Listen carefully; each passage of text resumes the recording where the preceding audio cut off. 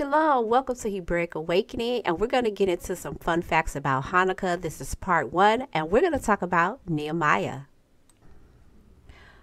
All right, so when we look at Nehemiah chapter 1, and we're going to, look at this a little slow. The words of Nehemiah. So we know that Nehemiah name means Yahweh or Yahuwah comforts. So we see right off the back that this book is about Yahuwah bringing comfort to his people. And we see that Nehemiah is, from the tribe of Yehudah.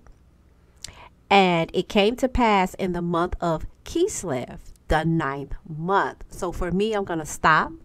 I'm going to take a look at our Hebrew alphabet and look at the meaning of 9.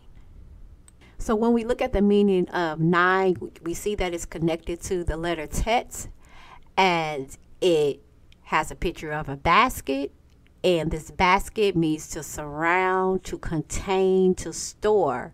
All right, and when you're looking inside the basket, you don't know if you're going to get something good or something bad. All right, so let's put a pin in that. So this month, it contains something. We don't know if it's good or bad. Could be both. All right. And this is just how I do when I'm trying to dissect the meaning from the Most High, what he wants me to get from this, in the 21st century, in 2022. What do he want me to get from this? So I need to pay attention to this month. So we see that this month, contains something, and we need to look inside of this month and see what it is, because this book is surrounded.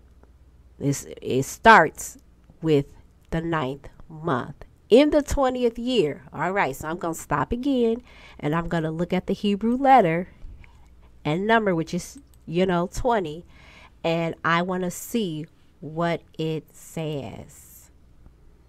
So we're going to look at the Hebrew letter Kaf, and we see that it's the picture of the palm of the hand. And inside of the palm of the hand is potential. There are several Hebrew words that are tied, to this letter.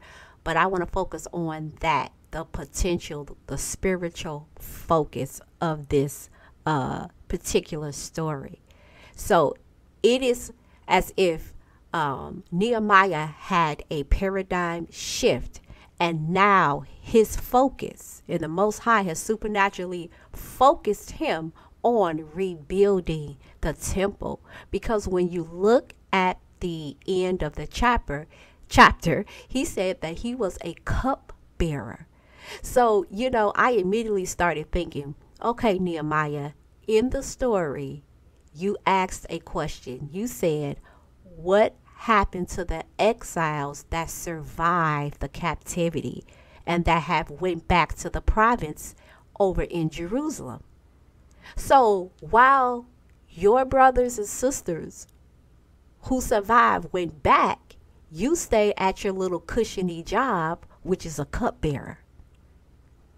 Didn't even think to go back with, the people or your people who escaped, who went back. You didn't even think to go back. So you see how the Most High had to come in and do a spiritual focus and shift Nehemiah's thinking in the 9th month, in the 20th year. So this is how I begin to dissect things, because I want to know, how does this relate to me in the 21st century, in the year 2023? And so now I must shift my focus.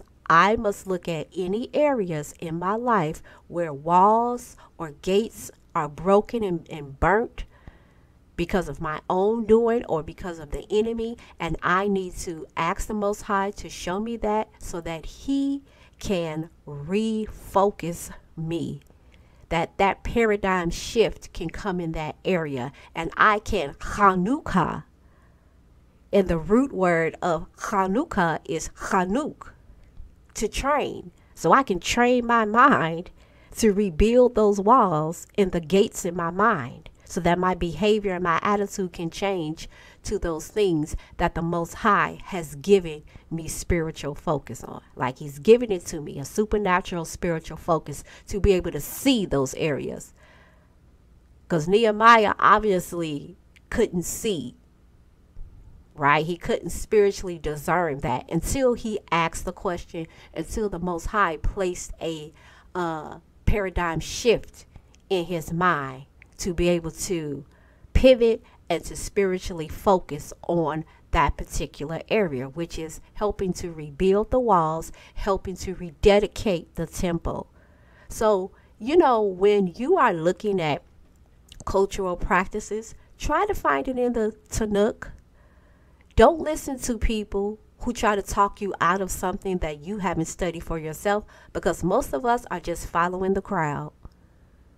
We keep saying, well, we don't know about, this cultural holiday. Well, it's time to study. It's time to shift, right? And you don't have to celebrate this, but this is not the first time that we see a dedication. This is all throughout our culture, dedicating and rededicating something. So the Maccabees is not the first time that we see Hanukkah. It's not. But we need to understand our Hebrew language. We need to understand the Hebrew alphabet so that we can effectively dissect scripture, all right? Dissect culture. The language helps us to understand what was on the mind of our ancestors during that time. And I'm sure that when we come out of quote unquote spiritual Babylon, that we are going to have a rededication. We are going to have a cultural celebration. I know that we are. So why are we turning up our nose at Hanukkah? I just don't understand some things. If you choose not to celebrate it, that's fine. But, to walk in ignorance because you don't take the time to study, or you just listen to your favorite teacher who's against it, and so because they are against it, you are, that's not right, not to me.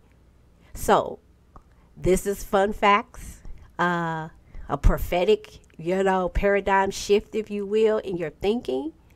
And to those who celebrate, Chag Samach Hanukkah. All right.